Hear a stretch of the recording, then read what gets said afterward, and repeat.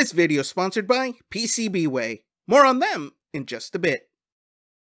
Hey guys, welcome back to brightnighttech. My name is Berto and today we are looking at my Elegoo Centauri carbon again. In my last video I showed you guys how my delivery went. I had the third batch and we talked about different changes, if I had any issues, that kind of thing. Go ahead and check out that video if you are curious.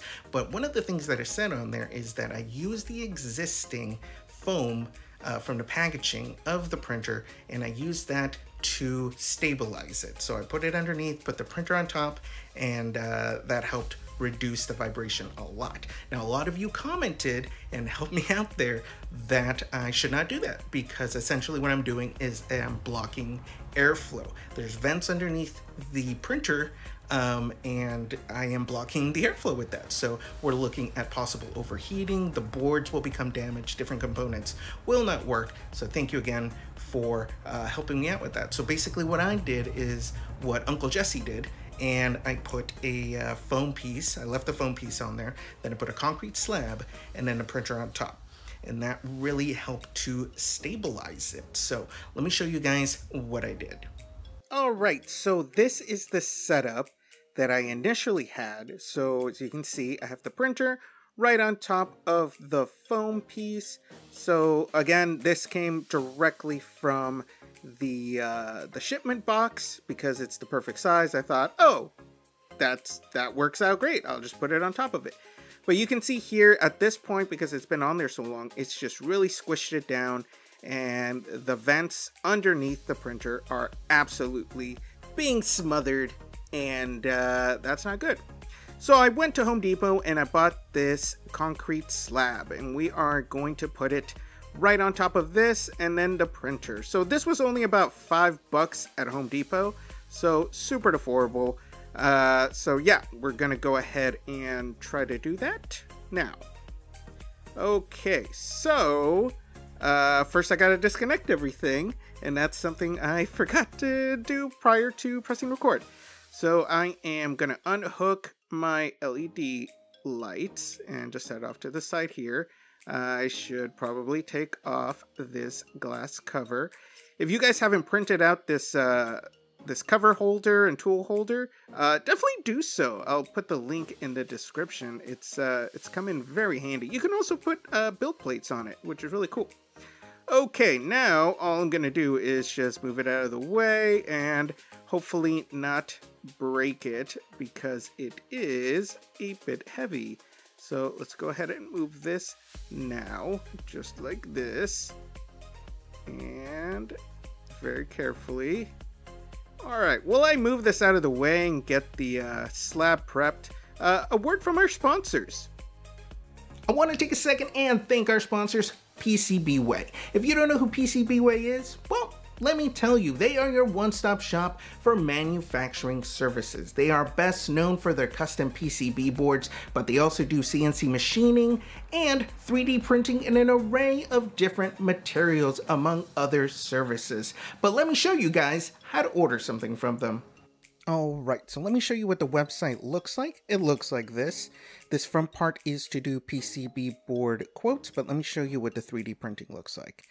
You go over here, you click on 3D printing, you drop your file right there, units of measurement, and then what material you want to use. They have so many: PLA, nylon, steel, and then you tell them, in this case, resin, what color, and then they have a lot of different other options so you can customize exactly what you want for your file.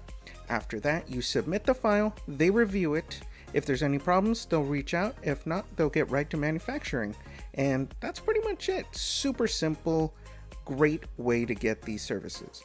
Super easy to do, highly recommend their services. Affiliate link in the description. Make sure to check them out.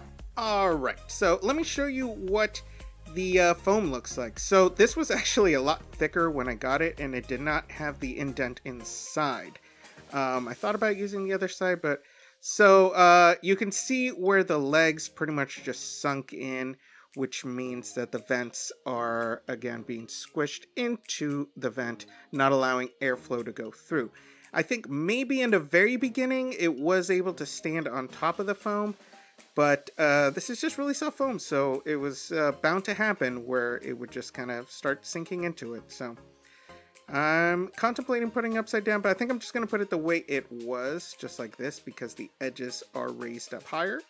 Then we are going to put this slab right on top. Even though it has little etchings on it, I did make sure that each corner was flat and did not have any ridges on it, so that the printer would sit on it perfectly. So now we just got to align it to the table, and now we're going to put the printer on top. Now, because the size is so perfect, the concrete slab is a 15 by 15 with change, I guess. And so it's like the perfect size for the printer and the table, because the table is a little bit bigger than that. But anyway, because it's so close to size to the printer and so perfect, you really got to make sure that you got the legs on as well as possible, because each corner, you don't want one to be too far because it might, you know, come down or anything like that, be off balance. So you just want to make sure that you have it as straight as you can.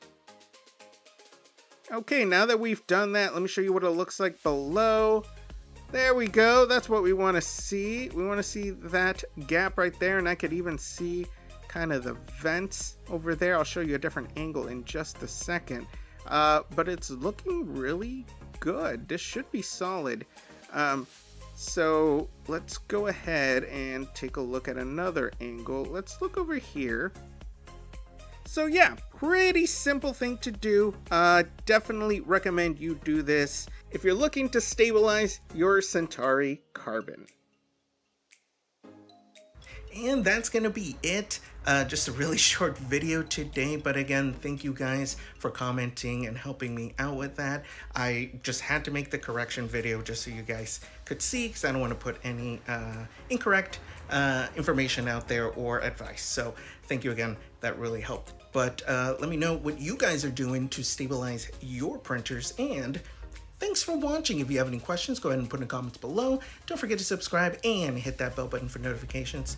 And we will see you next time.